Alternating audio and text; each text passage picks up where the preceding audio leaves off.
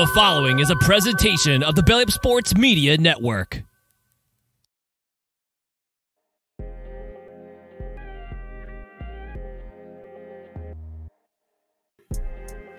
Big weekend for the Sooners. We had a lot of players in town, and yeah, we got to dive into that and a lot more here on the Sooner or Later Sports Show. I am your host, Jay. Thank you for pulling up here on the YouTube channel and listening wherever podcasts are downloaded and listened to. While you're here, go ahead and wipe your feet. Like, subscribe, rate, review. Give us 5 stars. You don't think we deserve it? Just go ahead and give us 5 anyway and gift it. So we're back. Welcome to another episode. We're going to dive into a lot of stuff, but we're really going to center ourselves around a few key topics like the junior elite junior day weekend. A lot of players came into town. We'll talk a little bit around transfer portal. There's been some things going around, and of course we got to talk about it. And I also want to wrap it up with we'll lead off with Sooner moving into a head coaching rank. So y'all know we love to see that, see the Sooners make all those moves and whatnot. So hit us up anytime, and I'm gonna bring in my guest for the day. We got our boy PG. Coop's out. It's PG joined us. PG, what's going on, my man? What's going on? How's it going? Happy what is today? Today's Sunday, ain't it? Yeah, it is. Watching the AFC Championship game. Got to see Young Chiefs win. Kind of sad. I was hoping Lamar could have pulled it off, but of course we have to have a receiver that reaches out for the end zone and lose the game. That just sounds like, you know, poetic justice, I guess you could say, or whatnot. And so yeah, we'll just leave it at that. What's going on, everybody? How's everybody doing? Glad to see y'all jumped in. What's up, Sooner Legends? Hey, Mike, good to see you pull up. Jen, what's good? Steven, what's going on, man? Thanks for pulling up. Hank, always in. Super consistent. My guy, thanks for pulling up to the channel. Kim, what up? Thanks for tuning in as usual. And so, PG, man, I'm going to give you the moment. How you feeling about your Chiefs winning? We'll let you have this moment. You know, okay, so I texted my boss last week during the Bills game, and I said, I think the Chiefs are going to lose here.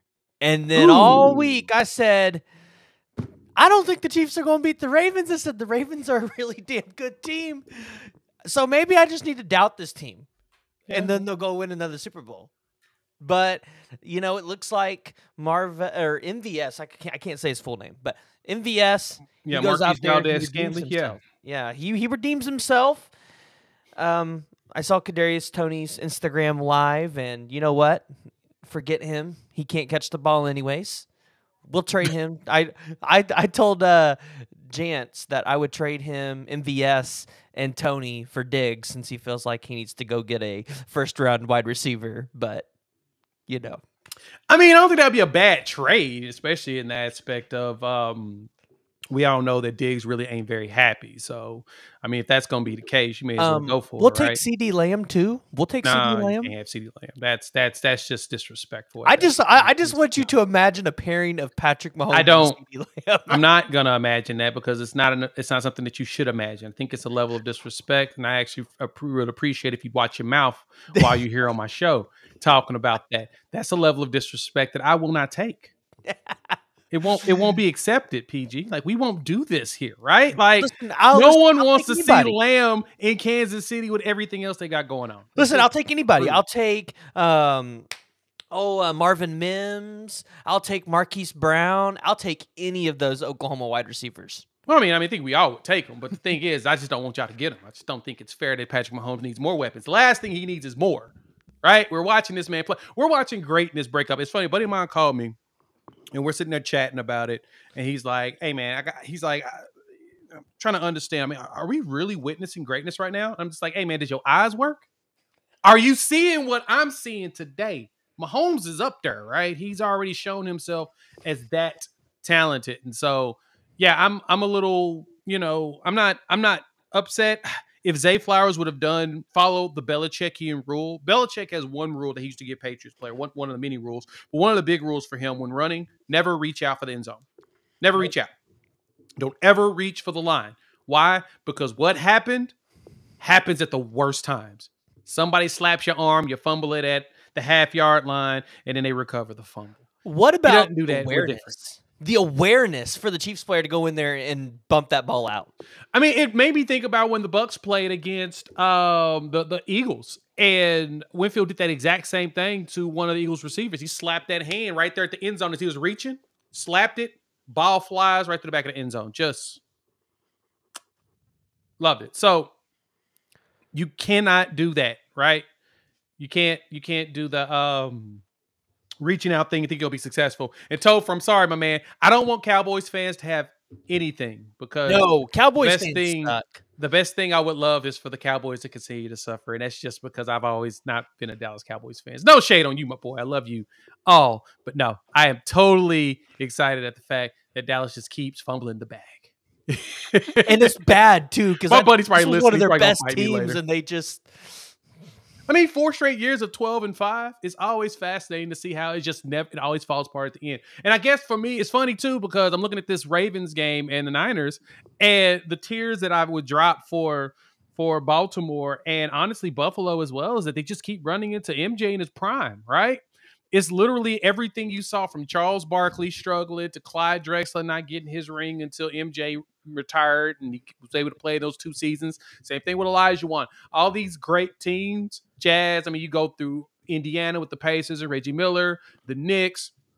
All these teams had no chance of going to the NBA Finals in the 90s, all because of one dude just holding it back. And it really feels like that's what we're seeing from Patrick Mahomes today. Have you heard the story about how the Chiefs got Patrick Mahomes? No, what did they realize that they had the best player and they said, "Oh, we're going to go ahead and go for him"? What? No, so actually, Matt Nagy tricked the GM into trading up and to getting Patrick Mahomes because they tricked him into doing it. That's pretty funny. They were not sold on Patrick Mahomes. I can see that originally, and so he had to basically trick him into basically lying, saying that Patrick Mahomes had all of these intangibles that he really didn't have at the combine, and they got him to trade up, and last minute he got him to sell into buying Patrick Mahomes stock. If you go listen that, there's a documentary out there on it, or something. It was in a documentary. It's probably in the with that quarterback show or whatever. Yeah, it was when I watched it, I was like, that is absolutely insane that they almost didn't draft Mahomes. Yeah, it was crazy. Yeah, and it happens a lot, man. You know, it's funny the Ravens, trade up and get to the number 32nd pick just so they can get the 5 years on Lamar because they saw something a lot of people didn't see. And I mean, he keeps leading his team deep into the playoffs, and all he's got to do is figure out a way to not face Patrick Mahomes. And I think he's fine. That's the only pass I've given to Josh Allen and all of this is that he keeps running into Mahomes. What do you do? I think next year is the year for another team. Usually, so the Chiefs go to 2 and then not go. So I bet next year they'll go to the AFC Championship game and get squandered by somebody. It's just hard. It's just hard to go that many times in a row and keep your guys healthy. And I think next year's gonna be a pretty down year, and that's saying a lot because this year felt down. Yeah, and we'll just see what the wide receiver room looks like. The funny thing is that his wide receiver room is not that good. They keep doing what they're doing. So anyway,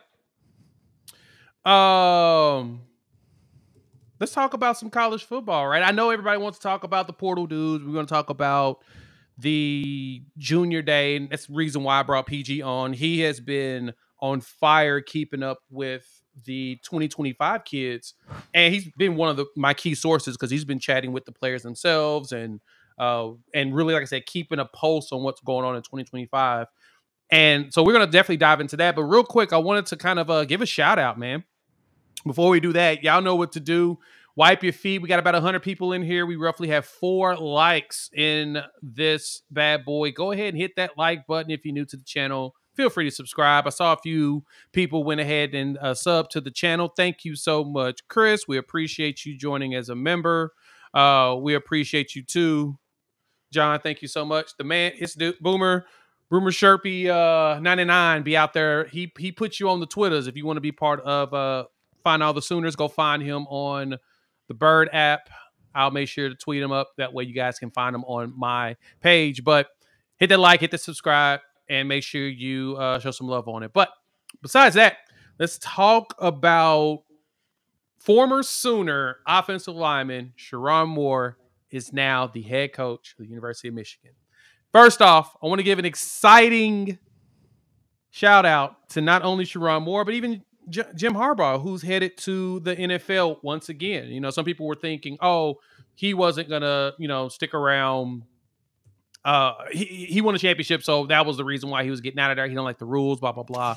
And I think that's preposterous. I think that if you've been paying attention to Jim Harbaugh, he's been trying to get back to the NFL for like the last 5 years. It's just the job that he has wanted. Not only has it lined up to what he wants, but the teams that he's willing to interview with, they haven't picked him, which is fascinating in itself. But LA Chargers, oh my God, it's a perfect job for him. And so I want to shout out Sharon Moore. PG, when you saw that they went ahead and elevated him from OC, even though we all know that he could do the job because he was the coach in like 5 games when Harbaugh was suspended, or 4 games while Harbaugh was suspended. What do you think about Moore getting that job? I thought it was the right hire because Moore is likely going to keep the core of that staff together outside of the guys that are going to leave, and he's going to keep a lot of those players there. So you might see 1 or 2 guys hit the portal from Michigan here in the spring. I don't really feel like you're going to see it here in the next 30 days. I feel like it's going to be more so in the spring, but Moore is a guy that he's from Derby, Kansas, so he's rooted in this area of the country that is really just putting out a lot of talent. For instance, Derby, Kansas is putting out Deshaun Brame this year, who's currently crystal balled to end up at Oregon, but I would imagine that Sharon Moore is going to try to utilize his roots a little bit more on the recruiting trail, and I think you're going to see Michigan end up in the Texas and the Kansas and Oklahoma's backyard. So I thought this was a really good hire. Not to mention, Sharon Moore has put out, what is it, 2 Joe Morrow Award offensive lines? Like, yeah, last year was Washington. This past season was Washington, but the 2 years before was Michigan's.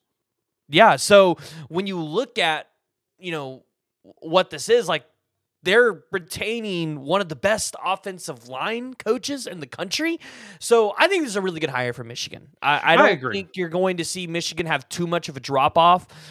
In fact, I would guarantee you're probably going to see better quarterback play out of Michigan.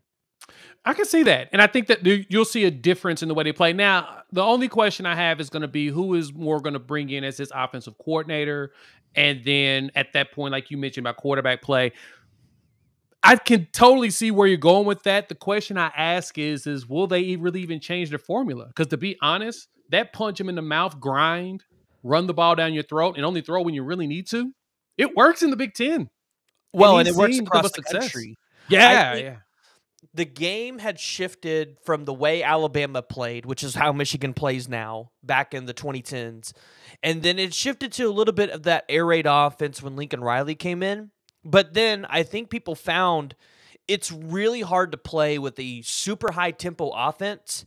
And regardless of how good your defense is, they're going to be out there way too much. Yeah. They're going to play way too many snaps. So I think people saw that and said, well, let's dial back that high tempo offense to still run a high tempo, but make it more of a bully ball. And when you need to, you can create an explosive play. But you're going to try to pound the line of scrimmage, and you're going to play both sides in the trenches really well, and that's what's going to win you the national championship. So I think we're starting to see another change in college football to go back to that style a little bit, but not to a complete reverse, kind of like where Alabama was winning 3 straight national championships. I think they won 3 straight at that time. No, nobody's won 3 yet. But they went to 3, right? They went to 3 I think straight? they went to. Yeah, I think they did go to 3 Yeah. in a row. Yeah, it was back then, back in that days when they had awful quarterback play, but their defenses were absolutely incredible. Think back to that. What was it? 15-9. Alabama LSU championship. No, yeah, that was that game was. We're not going to go back that far, but I think we're going to meet somewhere probably in the middle, and I think that's where college football is probably going to thrive. And I think Sharon Moore is probably going to help kind of lead that way a little bit. Yeah, I can see that. And that game itself, as you mentioned, God, that was an awful game.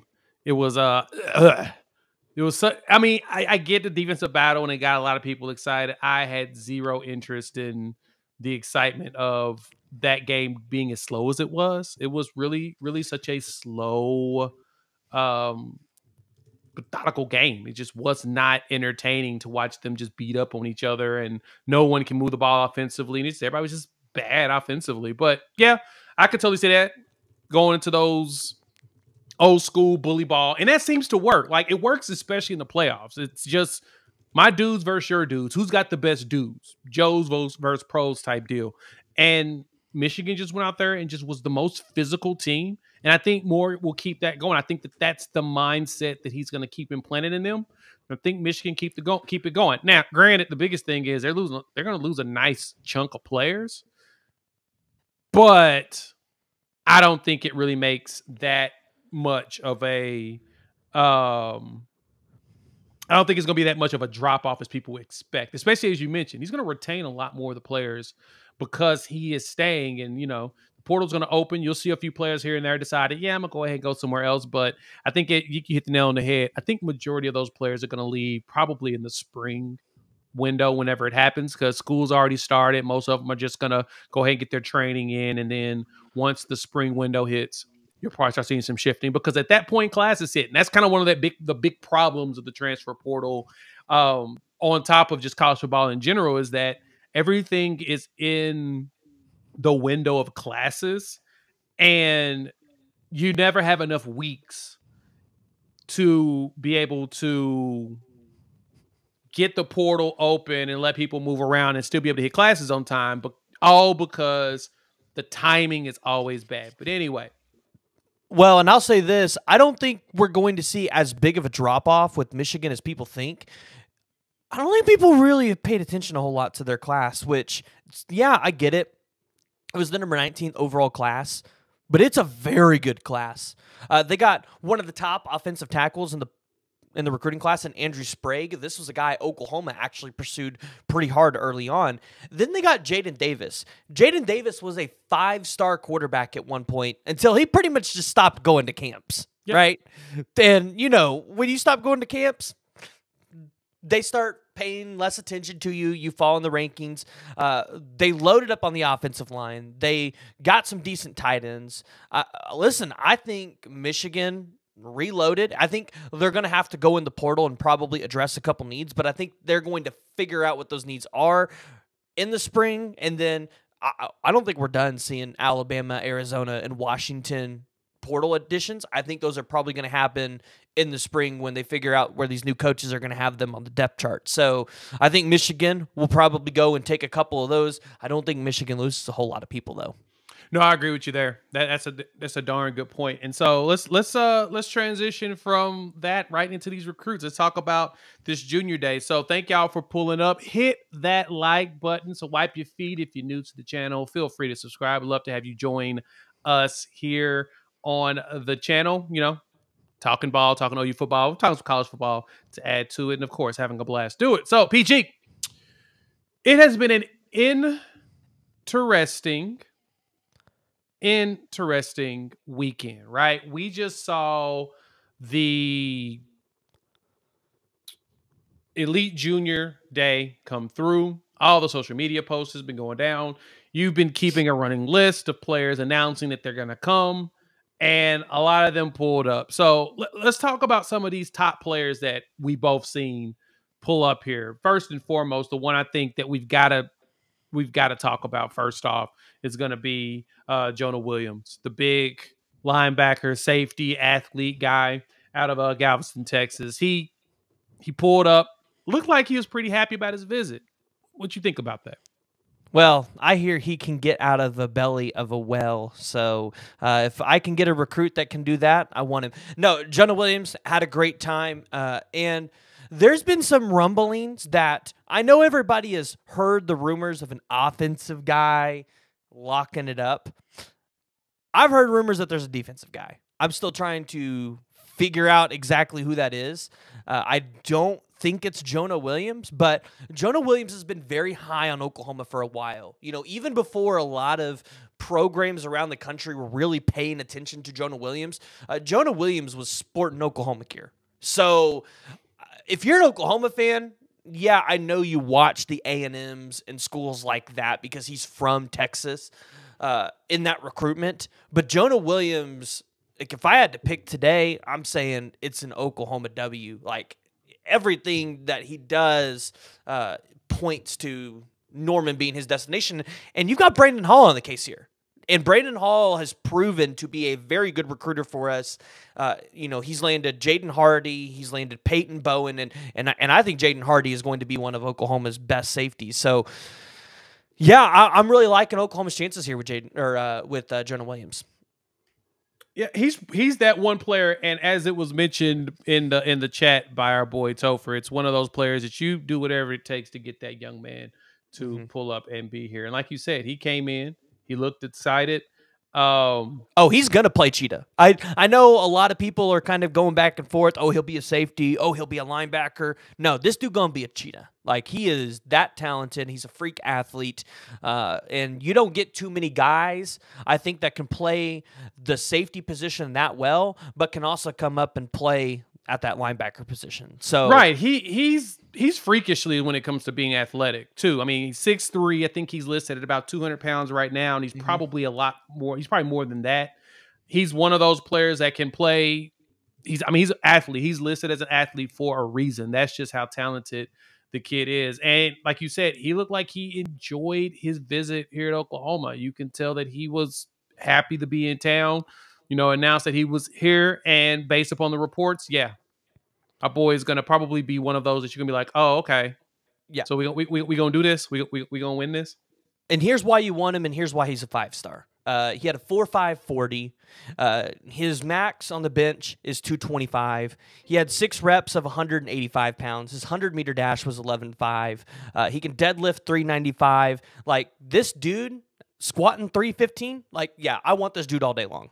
Exactly. So, all right, let's look into some of the players I know you've talked to and had some good conversation with. We got our boy Blaylock, right? We've got Tory Blaylock, the son of Derek Blaylock. His dad here just posted this on the social medias of the picture from his son being here, hanging out with us. And this running back, yeah, man, I think DeMarco Murray might be hitting another home run out there like he always does. PG, I know you've chatted up with him. Talk to me. What you're hearing about him? Yeah, I mean, Blaylock wants to have his recruitment wrapped up by the beginning of the season. That's what I was told. Now, there's obviously a big window between now and the beginning of the football season. So I think I have a hard time with saying that he's going to commit next week, and here's why. You have one scholarship spot in that room, presumably. Obviously, the spring could hit Oklahoma. You could lose somebody in that running back room. Presumptions, you only have one scholarship spot. Do you go ahead and lock up that spot now, or do you tell them, we're going to keep you as a silent, and then DeMarco Murray gets some of these other running backs in the room and make his final decisions? Because you had Michael Turner, you had Demarius Robinson, you had Tory Blaylock on campus.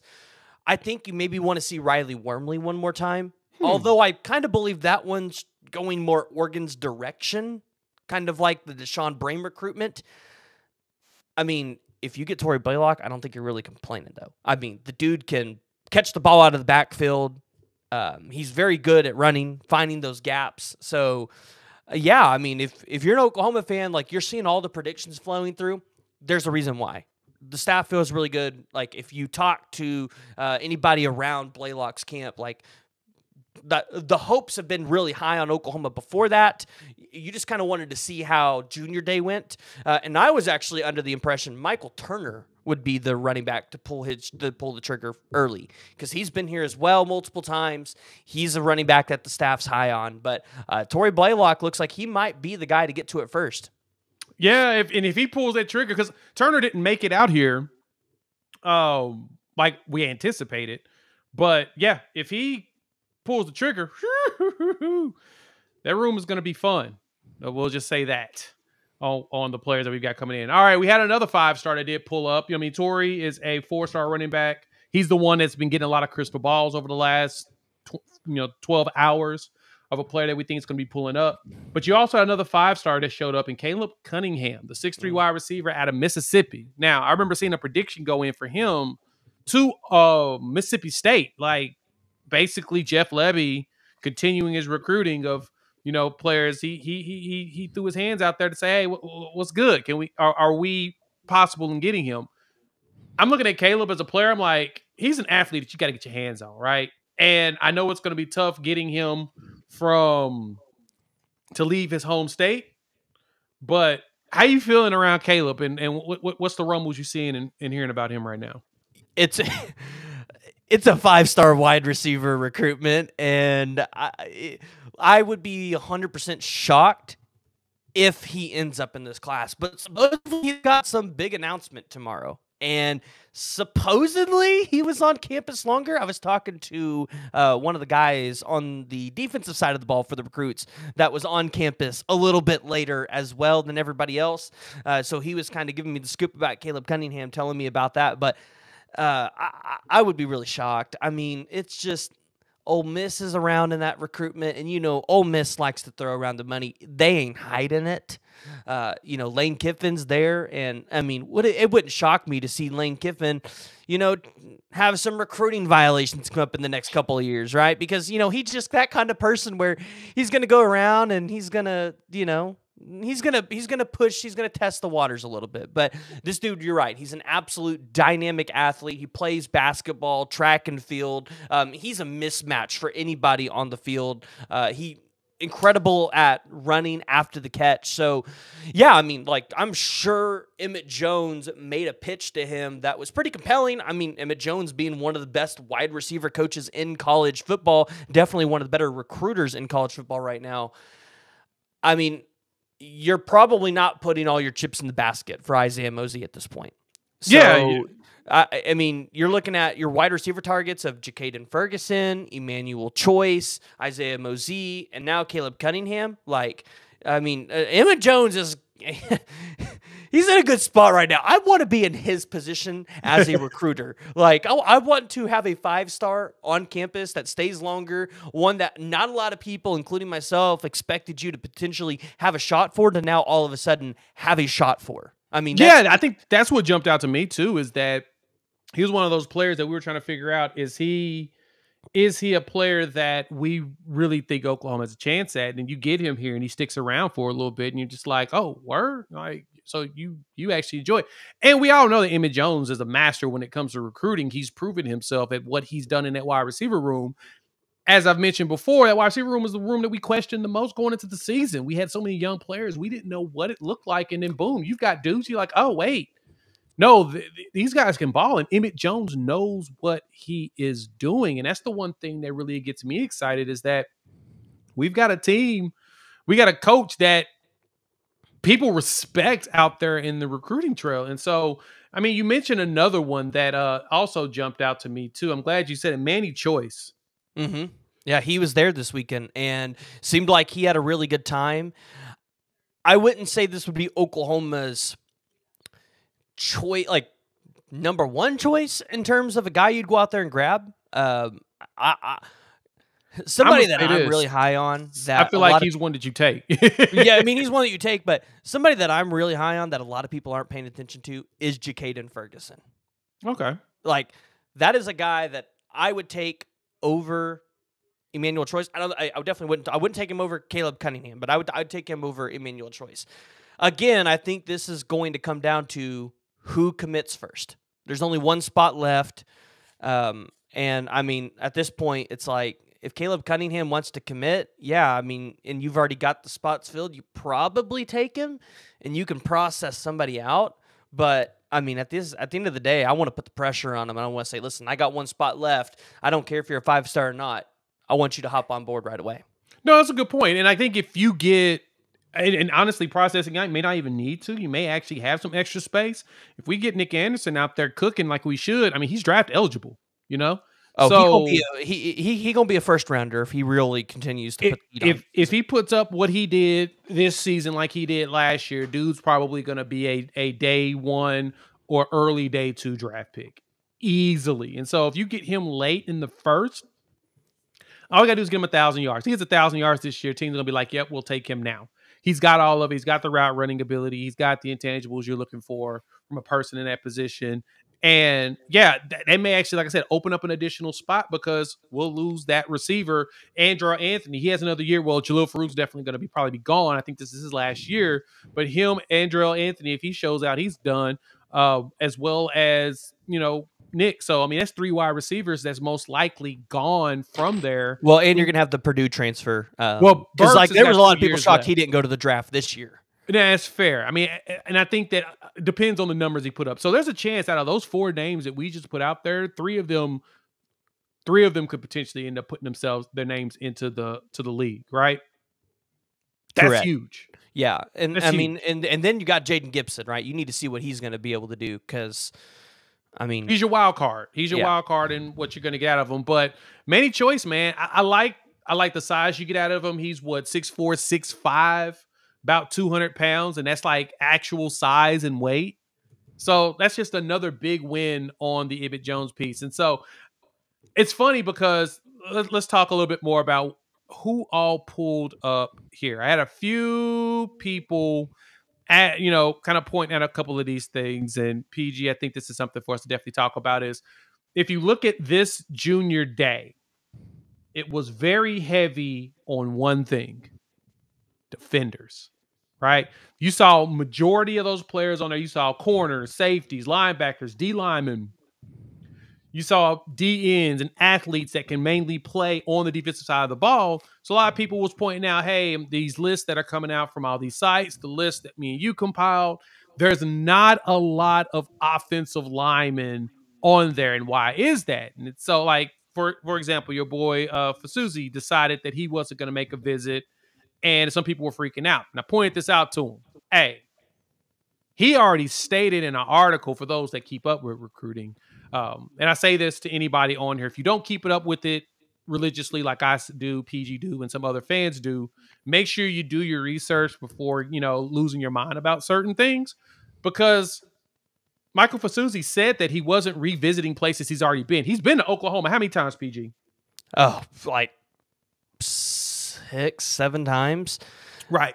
And the thing is, he's got to go around and he's got to see the new. He's got to go around and see the landscape because there's a lot of hype. And I know a lot of people are freaking out about the Missouri stuff, and I even dove into the Missouri thing with him because I was like, listen, like you spoke really highly about them. Like I need to know what they doing up there. And I mean, really, it's just they just got a guy that really can have a good relationship. Like he's really good at building that. So I mean, if you're an Oklahoma fan, you shouldn't really worry that much about Michael Fasuzi. Like, he's got a really good relationship with Bill Beatonbow. He's been here a lot. He's got former teammates here. Like, and that's the key thing I wanted to point out is that he's one of those players that been here a lot. So it's like, I want to go see what else is going on out in college football. I want to get all my visits in because y'all know Venables has the rule. Once you commit, there's no reason for you to be going out, and do additional, visits and stuff, doing official visits anywhere else. Go ahead and commit, be committed, and be done. Go see college football. Some kids end up going to games here and there with friends, but a lot of them have conversations with the team and point out, hey, I'm just going to go to the game with some friends. I'm not there on a visit, quote unquote. So if that's the case, you should expect dudes to get their visits in before they go. This is the reason why July is when we see most, if not all, of our commitments, right? This is why that is our commitment season is July. Like this year we lucked out because I'm going to be honest. I honestly think that the reason why we had a lot of commitments for the 25 class was because people were wondering what the rules change was going to be on scholarships, because before the scholarship rule was the limit was 25. You ain't getting no more than 25 per class. Well, they removed it. That limit was removed because of COVID and the opening of the transfer portal, and now it's gone. You can recruit up to 85 players if you want to, because they're going to take up your 85 roster spots. Now that that's the case, those early commitments was probably because they thought the rules were going to change back because the ruling hadn't happened yet, and they wanted to make sure that they got themselves a spot. Now at this point, you're probably going to see some dudes decide to wait before they do it.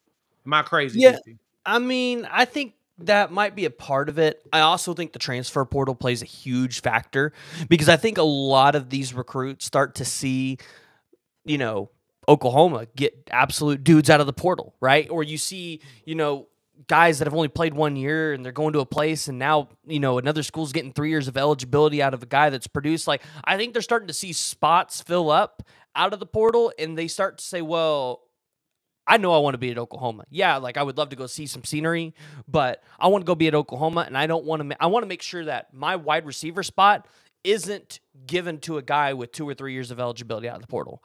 So I think you're going to see a little bit of that as well. Now, a guy like Fasusi, I hate to say this, and I know people aren't going to like this. He's a 5-star offensive lineman, and it's going to be the same thing for defensive linemen. Like at this point, you're going to go visit all of the elite schools that can develop you, and you're going to go figure out, because it's not, at that point, it's not about development. You've got some of the best offers from across the country by some of the best developers. So development, let's take that off the table. You're going to get that at Oregon, Alabama, Texas, Oklahoma. You're going to get it because, like it or not, Texas is producing a good offensive line right now. Yeah. They're developing. At this point, it's going to come down to where do you feel home is, right? So where do you feel the most comfortable? Who's got the best facilities? Because believe it or not, recruits actually go into places and say, hey, if I get hurt, how quickly can you get me back on the field and I be 100% healthy? I've talked to multiple recruits where that is, outside of development, their number one priority. And then also, yeah, you're going to want to see the NIL money. Right? You're going to want to see what kind of offers you can get, especially if you're a recruit and you're hearing that, hey, this school's throwing out this much money. Why not go? Why not go test the waters? So believe it or not, like it or not, that's how the landscape is. You're probably going to see 3 stars, maybe some low tier 4-star guys commit early, try to lock up their spots. 5-star guys, you're going to see them drag it out a little bit longer because hey, there will always be a spot for them. Right, and then that's the problem. Really, is that's just the game right there. Right, those guys have they're 5 stars. Right, so when you're a 5-star, you're so coveted. You're an offensive lineman. You're super coveted. It's gonna be work no matter what you do in the whole process of commitment and conversation and stuff. But let's dive into the defensive side of the ball because PG. We had some pretty nice defensive players, and I know one that you was pretty excited about that you've been throwing your name in the hat for on a couple of players. One of them is going to be on the D-line. I know everybody's talking D-line. We're going to talk D-line. We'll work up to linebackers, and we'll finish up with the cornerback that I cannot wait to make a video on and really talk about. But let's talk D-line. Here's your boy here, Landon Rink. Out of what was that Cy-Fair down there in the Houston area? Yep. Yeah, this kid's something different. I mean, when you look at the measurables on him, he's sitting at what? He is a 6'2", 270, so he's not the tallest guy in the world. Obviously, to be interior, he needs to put on a little weight. Oh, he will. But you're not really too worried about that. Here's my thing. 6'2", 270 going into your senior year in high school. He'll add about 15 pounds a year because he's about that size. He's got the frame to be a big boy that's disruptive. And watching his film, I'm just like, oh, yeah, he's disruptive. He's like, a dude. He causes problems. He's a dude. He gets off good. He is a dude. And so when I look at him and I see him here with Bates, I'm like, okay, they're going after the real ones. Talk to me about them because, like I said, you've been high on them, high on this 4-star. You've been, talking through the trying to potentially put out some predictions on this cat. What you feeling about him? Yeah, so actually, I'll give you all a little nugget. I am putting in a prediction for him. I just haven't had a chance to make the graphic. I'll be making a video and putting that out later this week discussing why. But no, I understand a lot of people are having a hard time getting over how his dad was a former Texas defensive lineman from 1991 to 1995. Yep. I get it. A lot of people are having a hard time getting over that. Here's the deal, though. the relationship with Texas, it's just not there, guys. Like it was kind of there with Bo Davis. For those of y'all that are in the Discord, you guys know my take on that. So join Jay's Discord so that you can kind of get the scoop there. But listen, I think Oklahoma, in terms of the relationship that Todd Bates has with Landon Rink, with how many times he has been to Oklahoma. Remember, Oklahoma is not close to him. He's down there in that Houston area. That is an 8-hour drive. That is an 8-hour drive. I've made it many times to go on a cruise. It's not an ezy drive. It is a boring drive. He's been to Oklahoma multiple times, numerous times. I'm trying to pull up the exact number. I think it's, let's see here. Now 5 times. He's been to Texas 9. Texas is right down the road. A&M, right down the road. He's been there 3 times, right? You expect all those Texas schools to get visits. He's been to Oklahoma 5 times. And every time I talk to him, and I talk to him about the Todd Bates relationship, he tells me every time it's the best relationship I have. Todd Bates, I love that dude. And Landon Rink got to spend a lot of time with other guys that were really high on Oklahoma that are currently in this class that you expect to be there, hence a Kobe Sellers. So, I asked him about the visit. He says, what really stood out was the family environment, which, again, that's not a shock. We've talked about that a couple times. He says, I have a great relationship with Coach Bates. I want it to be done. I want to be done with my recruitment around official visit time. But in talking about Texas A&M and Texas visits, these were the exact words I got. They're both great programs. I think they're going to be very competitive next year. That's all you can ever get out of him. That's about all you can ever get when it comes to Texas and Texas A&M. So I understand a lot of people were burned by the Colton Vasek. But, guys, Landon Rink, I think he's a different guy. I think he's a different dude. I think y'all should be excited. If we land him, this is a guy that's, I think, going to be a top 200 player when it's all said and done. And I'll say this, though. No beef. No shade to anything. As you say what you say, though, I'm still on the side of caution in this entire situation because until the ink is dry and the pen is he signs on the line, which is dotted, I'm not gonna sit here and pretend like I'm actually sold on the idea of him being a Sooner. It ain't nothing on him. I just got to see it, especially being a legacy from Texas, which is a fascinating one. Somebody mentioned that. It was popped in here on that one. Nick, yeah, he is a Texas legacy. And so that's one of those players you ask the question of, okay, what does it look like? But the good thing in our favor is, Texas has some changes on the line, right? Bo Davis is gone. He's at LSU, hence why our boy, unfortunately, Don McKinley is probably signing there in February in 2 weeks because Bo Davis bounced out and he's there. So now we got that. It's kind of like, dang. Yeah. You either love him or you hate him. You either love him or you hate him when it comes to Bo Davis. But I'll say this, and the reason why I don't think Texas is going to heavily pursue Landon Rink, they've got a lot of other options that they really like Zion Williams out of Lufkin, Texas. Actually, they're actually pursuing Xavier Ukponu pretty hard, who is a guy out of Denton Geyer, played with Jackson Arnold, Eli Bowen, Peyton Bowen. It's a guy I would love to see Oklahoma go after. They're in the recruitment for Ethan Utley, DJ Sanders out of Belleville, Texas. They actually have some higher targets that are higher up on the totem pole in terms of rankings and class that they're going to go after, that I think Oklahoma is going to silently come in and sneak in and grab Landon Rink, who might be more of a hidden gem, and Texas might try to go after the guys in their own state that are a little bit more highly ranked. I mean, they've already got Lance Jackson committed on the defensive line, so I'm not too worried about it. I'm not too worried about the legacy thing coming into effect. I think a lot of people are looking too much into that.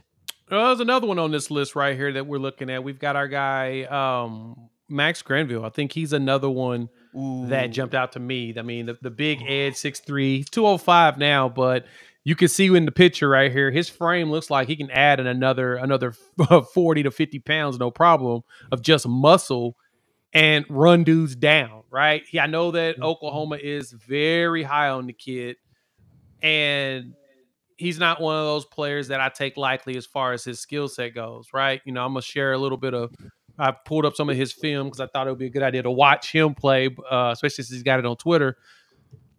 That dude is a motor. He don't stop, right?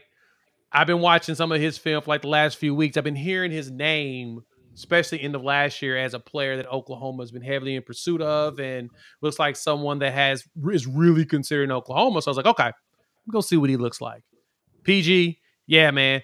I like what I see. What you think about Granville and how you feel about Oklahoma's chance of landing him?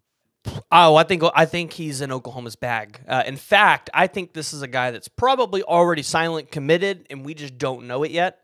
He's actually got, I think there's a couple of other insiders I shall not name that I have predictions in for him. You got Sam Spiegelman and Josh McCuistion also have predictions in for him. So Oklahoma's Miguel Chavis, they've been heavily Now, here's the other thing. Miguel Chavis doesn't have to go after a ton of guys this cycle. Like, he's got a very good young defensive end room. So, which is good. Yeah, so like he can go all in on the guys that he wants. And Max Granville is one of those guys. You go look at what he's been able to do at the high school level, 32.5 sacks, 9 forced fumbles, 6 fumble recoveries, 44 tackles for loss, 160 total tackles. Like, yeah, this is a dude you want on your team, and I think Oklahoma's going to get him. He was actually one of the guys that hung out with Kobe Sellers and Landon Rink throughout the visits, and he spent a lot of time with them. So I do think you probably land Max Granville at this point. He's been to Oklahoma like 4 or 5 times, I think, at this point. I can see that. Tanya, thank you so much for the donation, the $5. We appreciate the love. We really appreciate it. Thank you always for showing love and coming by. Reggie Powers Jr. is in here. What's up? What up, Reggie? This dude, hey, man, I done heard the numbers this dude did in camp. We going to talk about that on the other side, but we going to talk about it. This is a player that y'all need to make sure y'all pay attention to. But, no, watching this film, yeah, I'm hardcore sold on what we could potentially get out of Granville. He's just explosive. He's strong. He has no. I mean, when you go watch his film, he can easily move offensive linemen out of the way, right? Which tells you the kind of strength that he has, and being able to be as explosive as he is. Let's say he adds 15 more pounds and doesn't lose that explosiveness, doesn't lose the speed that he has. Oh my God, this guy is going to be an absolute monster on the defensive line for Oklahoma. So that's true. Second, Reggie Powers, Mr. Powers, you're right. I forgot. Reggie is the third. Your kid's a monster. And yeah, we gonna talk about it. Thank you. My bad. I forgot. He is the third. Anyway. Yeah. All right, Next kid though. Real talk. Next kid though. This one. Christian Jones moved to the linebacker spot, right? Out of Nebraska, 6'3", 220 is what he's listed at. And I know that I've been seeing some reports, man. Oklahoma is high on them, and they're working them. Actually, Wilfong dropped an article today. It's like it's free to everybody. Or actually one of VIPs and talk about some of the experience. And it sounds like Christian Jones really enjoyed himself on his visit. I know that you've been trying to get communication with him, PG. I think he's one of those players that, man, he could be a game changer. And Coach Alley is already out there making an impact, man. It sounds like he's being influential to some of these recruits. Yeah. Now, he's coming on the pod. We're trying to work out the details, so we're gonna get him on to because I wanted to get a linebacker on for you all to specifically talk about Zach Alley, and so that you guys can get a feel for who he is, because he's so new and we haven't really been able to see what he's done on the recruiting trail. So this was a good one. Now, Christian Jones, he doesn't want to commit anywhere until the end of his senior season. He wants to go through the process. He wants to see all of these teams in action. So I don't think we're going to see a commitment from Christian Jones for a while. If we do see one, it would really shock me. But he had a great meeting with Brenton Venables again. Zach Alley was kind of introduced into this recruitment a little bit. And you know, he really liked how OU makes an emphasis on developing you into in his words, an elite man, and help you guide you through your life and impact the world. So he loves the soul mission. He loves the roots of what Oklahoma is about, which is what you hear a lot of recruits and recruits' parents say about Oklahoma, right? That soul mission and what these like what the staff does to develop the kids just outside of football. Like, that's a huge emphasis with some of these recruits. So Christian Jones, high on Oklahoma, but don't expect this recruitment to end anytime soon. And that's what I anticipate, that it's going to be some time to really seal the deal on this one. And that's the beauty of recruiting, man. You can be high on somebody one day and down on them the next day. But he might be a 5-star, though. Like, he might end up as a 5-star linebacker. You think that he can push up there to the top? I mean, I know he's 120th in the country right now at nationally, and he's the 15th ranked linebacker on 247's composite. So if he can make some leaps up from that, yeah, I could totally see it. But we got to see what those changes will be once the season starts, or the way he camps. The question is, if he goes to enough camps and gets enough evaluations, I could totally see it. But that's usually the hard part. Yeah, no, and he's in Nebraska, Omaha, Nebraska, so it's not like these camps are close to him. He'll have to travel down a little bit, but I mean, all he's got to do is continue to put up the numbers that he's been putting up.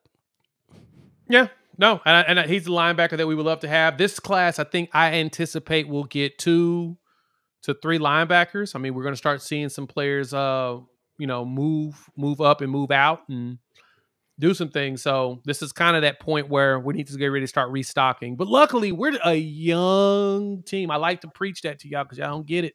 A lot of people don't get it. Yeah, if you put very young, especially on defensive side of the ball. Yeah, if you put a gun to my head and asked me what linebackers Oklahoma probably lands, and you said you only get 2 picks, I would look at Christian Jones and probably Dawson Merritt, who's out of Blue Valley in Stillwell, Kansas. Oh, okay. Yeah, in the Overland Park area, not too bad. Okay, that's a good point. All right, let's move back into that corner position. Right, we've got somebody pulling up that's appearing to be excited. Kobe Sellers, right? PG, you've already put out a tweet on it. 5'11", roughly 170 corner out of Pearland, Texas. Appears that he loves Oklahoma to the point that we're seeing a whole bunch of crystal balls fly down the line. What you thinking about Mr. Sellers here? Shoot, I've had my crystal ball in for Kobe since it's been a while. November, it's been a long time.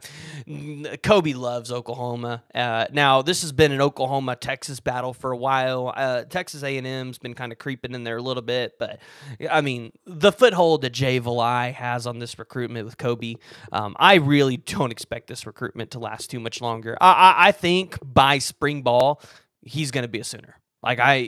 He talks so highly of Oklahoma every single time. He's up here all the time. I don't think people realize how many times he's been to Oklahoma.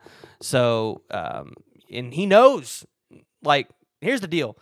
When a recruit and you are kind of talking about the silent commit and they know who's silent committed and they're excited about it, I think that kind of gives it away. Right. Right. And the thing about him that I noticed too with him is, in watching his film, he played quarterback. He played, he's all-around athlete. He's going to play corner in the college game, but he can read holes. He does great on the return game. And when he's playing corner, he likes to hit.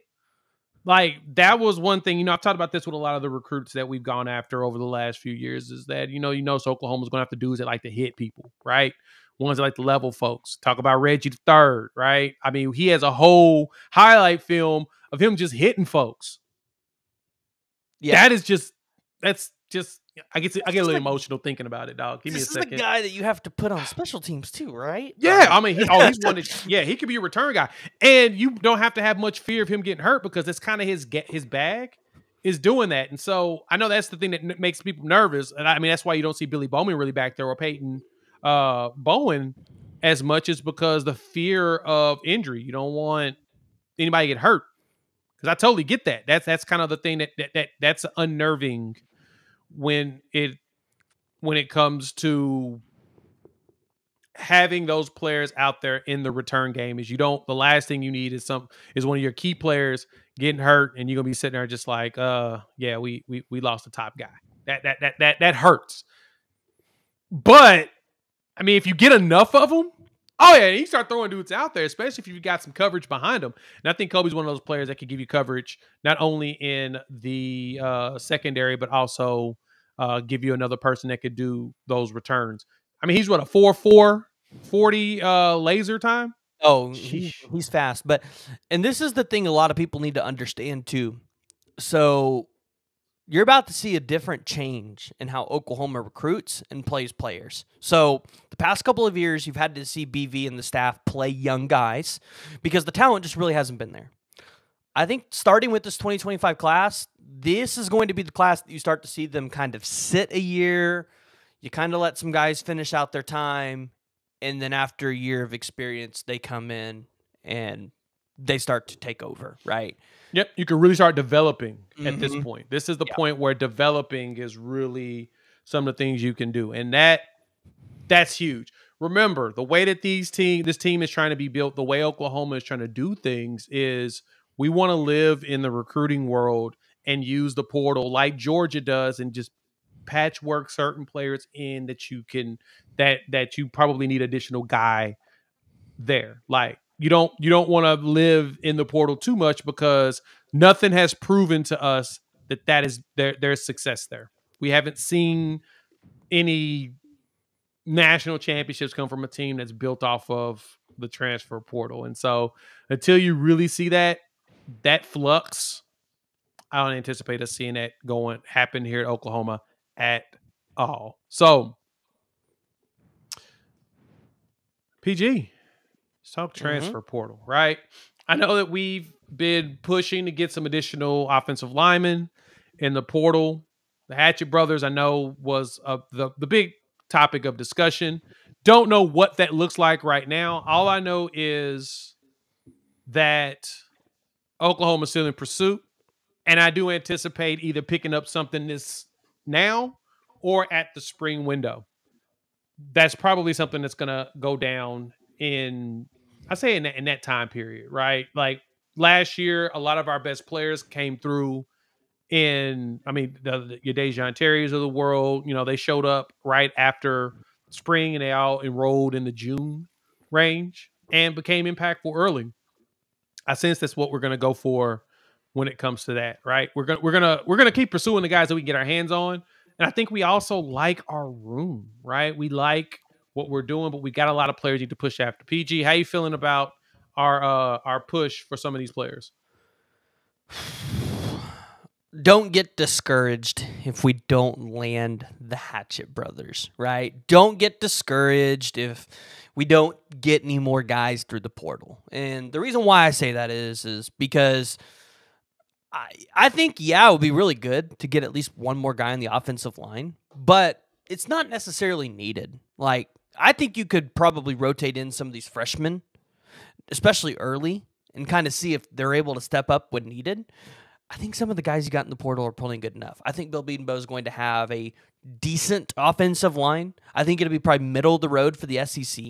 I see some people in here asking about Casey Poe. Casey Poe is locked in with Alabama, and I don't expect that to change unless something just doesn't go Alabama's way, like drastic changes. Because you got to remember, he is a legacy Alabama guy. He had a family member play for Bear Bryant. Now, yes, he thought he was going to play for Nick Saban, but I mean, there's just some heavy ties there to Bama. So I'm not expecting Casey Poe to end up in Oklahoma anytime soon, or at all. So, yeah, I mean, I think they've done a good job. I'm not really expecting Oklahoma to pull anybody else in the portal right now, unless just somebody elite hits the portal and somebody you can't live without, which, I mean, and when those guys hit the portal, we've seen it. It's usually a bag situation that Oklahoma is not willing to get involved in because you don't want your players making more than your coaches. So, well, I mean, some of them already do, but I think the bigger piece is there's certain players you're willing to do that for, especially if they're proven. I think the one thing with this staff is, and I mentioned this before in a nice little rant, is we're probably not going to guarantee any starting spots, right? We'll let you compete. Got to be prepared to compete. And I think that's what the Hatchet brothers are probably going to want to do. They're willing to compete. They look like it. They're former Joe Moore award-winning linemen that participated. One of them started 5. The other one got about 3 or 5 games in starting and playing. They both dealt with some injuries. I know Landon is hurt right now. He hurt if I'm correct, it was his knee. And so he didn't play in the national championship. So he's hurt at this point. while also, you know, the older brother, I think Jirian is looking at an opportunity to really play. He's got 2 years left of eligibility, so I anticipate us picking him up. I love also what we have gotten out the portal. Fabichi Wewu is gonna be a beast, man. Freshman Spencer Brown, All-American. dude. Spencer. So I think Spencer Brown's solid. I'm still high on the Jakes though. Both Jakes. You got Sexton and Oh, yeah. Taylor. I'm really high on them on their on them getting out there and playing. So we all know that Sexton's gonna definitely probably got that blind side locked down. That's probably his spot now that especially now that he's healthy, since he came off that knee injury in the Cheez-It Bowl, had his ACL surgery and he's back. I anticipate he's going to be the one that you're going to see starting a lot going forward. Mm-hmm. And I like the other Jake. I think that we're going to see him playing a lot too. I mean, you had a first rounder in Tyler Guyton out there, and really, I mean, it's kind of hard to take his spot away from him. And as the season winded down, they weren't making the conference championship or playoffs. I sensed that they were probably like, Guyton's like, yeah, I'm gonna go ahead and rest my body up, get ready for the draft. And he's one of the few players that was marked by a lot of the analysts as a guaranteed first rounder. Dude, he was a defensive tackle, bro. Oh yeah, Guyton. Which is Guyton still a projected first round pick? Because I know there was some talk like during bowl season that he might not be a first rounder, and then I heard some talk that he might be sneaking back in. So I didn't know what I saw before, right around the bowl time. ESPN, one of their analysts, dropped his guys that he think are guaranteed first rounders, and Guyton was on that list. That was late December, and so now we just got to wait for the camps and the workouts. The good thing for him is his measurables is what's going to keep him there. Like, if you question his play, but you see his measurables, you're going to be like, oh, okay, he was able to do all of that at that size. Yeah, I'm curious to see how many offensive linemen get drafted this year from Oklahoma, because you've got 4 or 5 guys. You got 5. You got Rouse is definitely getting drafted. Yeah, he'll be 4 or 5. Yeah, I think Matauer gets a late round pick. I think he has a late round grade. I think he does get picked up though, just because of Beatonbow. Dude, when Andy Reid's talking about your lineman, talking about how much he likes getting players from there, look at Wanye Morris, who played, who's been playing the last few weeks. He purposely went and got him because they've got Creed, they got Blake Bell. They're adding dudes. They're like, yeah, no, I want the guys that Beatonbow was coaching. And they had Orlando Brown Jr. before, he got $60 million. Right. Yeah, that's the thing, is that they see Beatonbow and saw what he's done. They're like, yeah, I would like that guy's players. Yeah. Which, how much does Creed get on his extension? $100 million? Something. Because I feel like if you're the Chiefs, nice that is the one offensive lineman you pay for. Creed's got to make $100 million. I don't think he makes 100, but I know he's making some. He's gonna make some nice chunks once this extension kicks in. Yeah, but no. So you got Rouse. I feel like Schaefer would be a late pick, like late to almost undrafted. But I feel like he'll get drafted. I feel like Rouse would probably go in the 3rd or 4th round. I would imagine McCade would probably go 4th or 5th. I'm seeing Cade as more of a 6-7.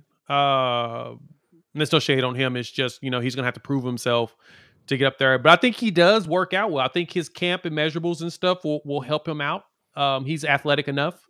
I think that what helps Rouse is how big of a dude he is. Like, he's a enormous human being, right?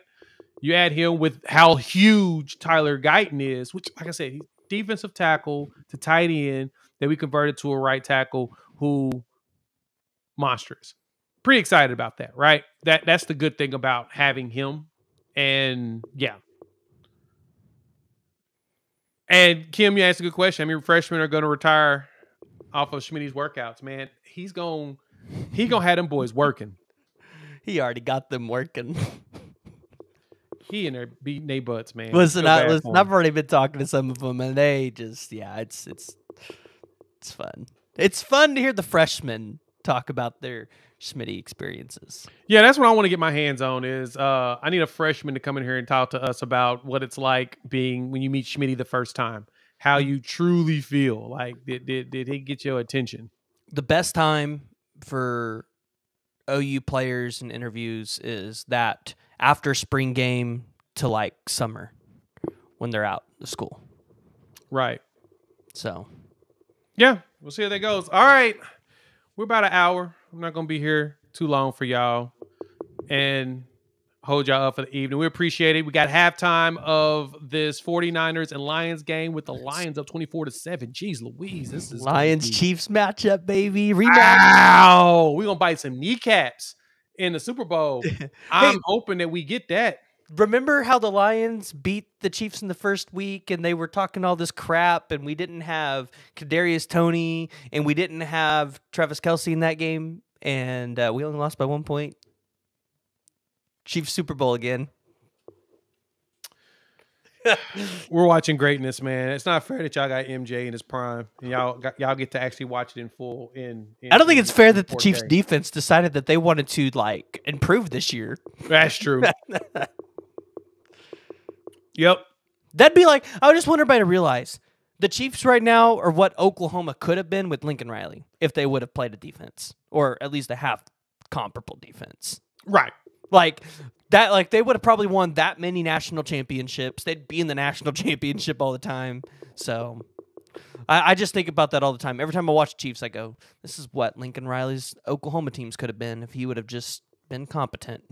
You know, a little bit. So thank y'all for pulling up. Please swipe your feet, hit the like button if you're new to the channel, subscribe, and rate, review. We got a lot of content coming down the line. It's been I'm back this week.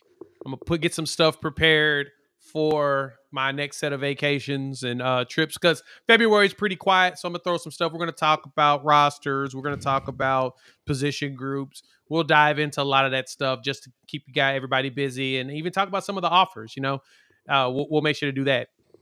If you're listening, rate, review, give us 5 stars. I need more ratings on the Spotify side. Give us 5 stars. You don't think we deserve it, so give us 5 anyway. And so with that, we'll chop it up with y'all in a few days. PG, let the people know where to find you. Yeah, y'all can find your favorite fake insider over at YouTube. Just the PG Show. All one word. All one word. Listen, some of y'all know where I'm getting at that. We'll leave it at that. But y'all can come find me there. We're talking a lot of recruiting right now. We're going to be talking a lot about Bill Bedenbaugh and the offensive line. And we're going to be talking about what needs to be fixed, predictions, and where we think it could land. I need you guys to come be a part of it. So come join up over there. Love to have you. All right. We'll chop it up in a few days. Peace.